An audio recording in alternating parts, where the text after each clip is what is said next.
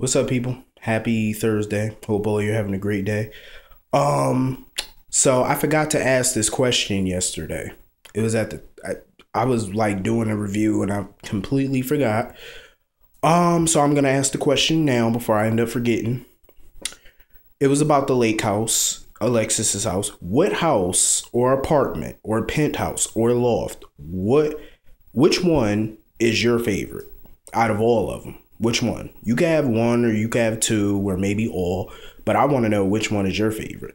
My favorite is Sunny's house, the Quartermain house, and Alexis's house. Not necessarily in that order, but those are my three favorite houses. So anyway, getting down to business. Brit, what the fuck? I like Brit. I really do like Brit, but she's gone way too fucking far. She should have never involved Spencer in this fucking plot. I get that the idea of him running away and stuff was all his idea. I get that. But she should have never went along with that. As an adult, you should have never went along with this shit. Anything could have fucking happened. What if something went wrong with the plan and something bad really happened to this boy because of this dumbass plan? Even though it was his plan, but as an adult, I mean, the boy is what, 8 years old? She's like, what, 20 something, 30? She should have never went along with this. She should have had more common sense to say no. Enough is enough. Like, seriously, I can't condone this shit. I mean, you got Nicholas running around like a fucking madman looking for his only child. And Spencer's all he has. And if he ever lost him, he would probably lose his fucking mind. And now his son is running around the fucking streets. What if he was kidnapped? Well, I don't really believe he would have been kidnapped, because if he did, Nicholas would have been got a ransom call. He is a billionaire. And I'm pretty sure a lot of people know he is. But I hate the fact that he went off on Anna, but I can understand it was all out of anger. But, Anna had a point. As police commissioner, she has to investigate every crime that takes place, not just a runaway of his son. And she is looking at his son's case as a runaway. Because so far, it wasn't a kidnapping because they didn't get a ransom call. And it's been, 24 hours? So they never got a ransom call. So, anyway, she's investigating the Mickey Diamond shooting. Tracy was at the hospital trying to get Elizabeth to tell her if he was an organ donor or whatever. And, she wanted to know his blood type. And Elizabeth talking about, it's against the law, the HIPAA law, for her to give out such information. Elizabeth kills me. She only wants to follow protocol when the bitch suits her. Because I remember plenty of times where she's broken protocol at that hospital.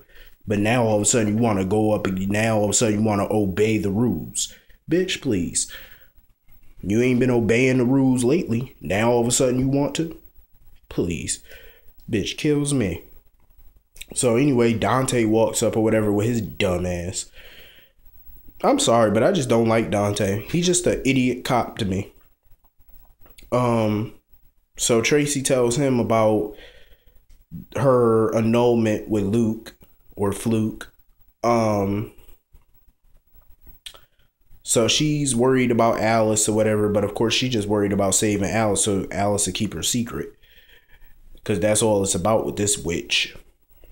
So Julian was at the penthouse or whatever, telling Ava that she needs to work harder on getting that recording.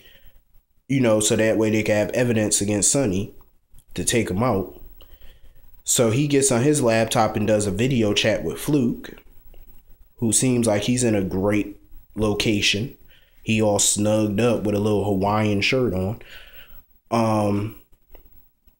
So they're talking business, and Julian tells Fluke that since he's the one with the evidence against Sonny, he's going to hold on to it until Fluke treats him like an equal 50-50 partner. No more lacing the cocaine with heroin.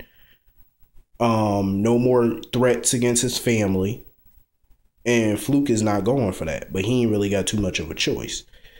So when Julian gets dressed and leave, Ava hops on his laptop and she video calls Luke, but she doesn't enable the video, meaning that she can see Fluke, but Fluke can't see her.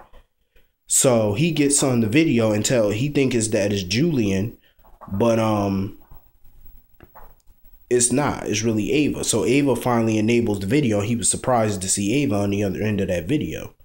So you already know shit is about to hit the fan. I cannot believe Ava got a little baby bump. So the bitch really is pregnant. I'll be damned. But I got a feeling she might not stay pregnant from what I read. Hint, hint. I heard a little something might happen with her and Nina Clay. I don't know how true that is, but hopefully this whole baby thing gets wrapped up. So anyway, Carly was at her house talking to the son of a bitch. You know who I'm talking about. And the son of a bitch is asking her about her recording or whatever. She's asking him where the fuck he was at last night, but he basically not telling her. So the son of a bitch is asking, do she still got her copy of the recording with Sonny on it and, you know, whatever.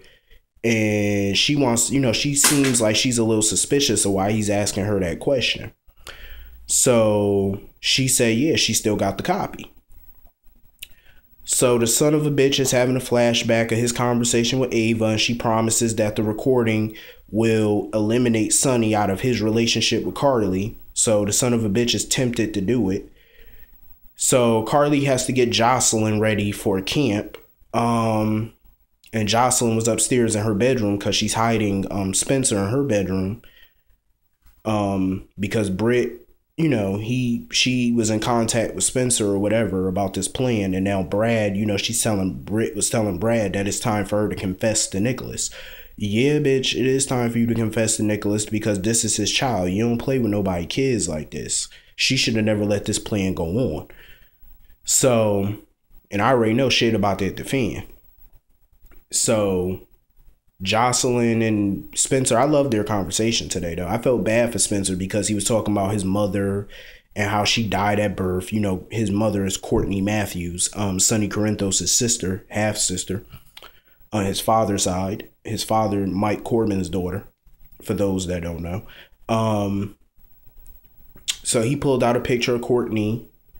And, you know, he was saying that he wanted to, you know, he wished that he could have known his mother. And, you know, he asked his father about his mother, but I guess it's a touchy subject for Nicholas. So he doesn't ask anymore. So that's why he wants a mother.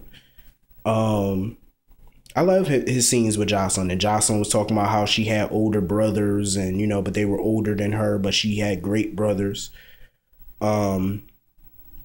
I love Jocelyn. I do, because that little attitude that she be giving Carly, I'm here for it. I love it. That's exactly what Carly deserve. It's a little mini her. Or that attitude she be giving Carly. So Carly wanted the son of a bitch to drive Jocelyn to her camp. But of course the son of a bitch didn't want to do it. Number one, because he wanted to use that laptop. Number two, he already know Jocelyn don't like his ass.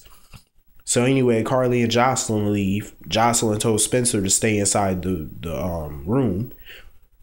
So the son of a bitch grabs Carly's laptop so he could send the email to Ava, and that way nobody would ever know that he did it. But Spencer is behind the son of a bitch, and he's eavesdropping. So you already know some blackmail might be going on up in here. So I think that's everything that happened on this episode.